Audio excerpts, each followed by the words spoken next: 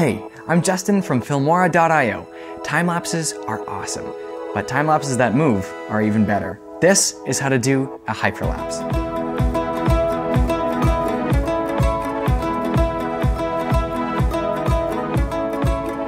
I am back at Granville Island today because last time I was here, I saw the Granville Island sign and thought that would make a really good hyperlapse. So I'm going to show you how to do a hyperlapse.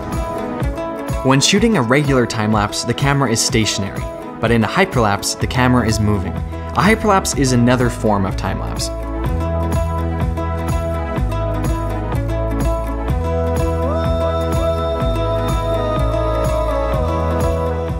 The settings on my camera will play a huge part in my hyperlapse.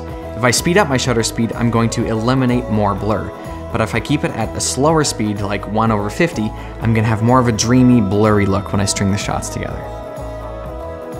I make sure my ISO is minimum, and I'm keeping my aperture at f4. I want one thing in focus because it's a really big subject, so I wanna make sure that my aperture is not too shallow.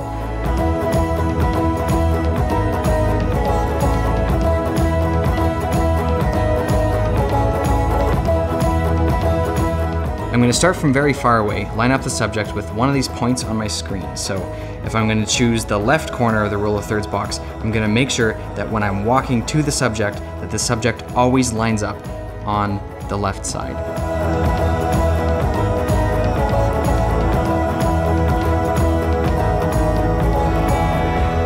So now all I have to do is walk step by step towards the subject and make sure that my feet are equally spaced apart every single step.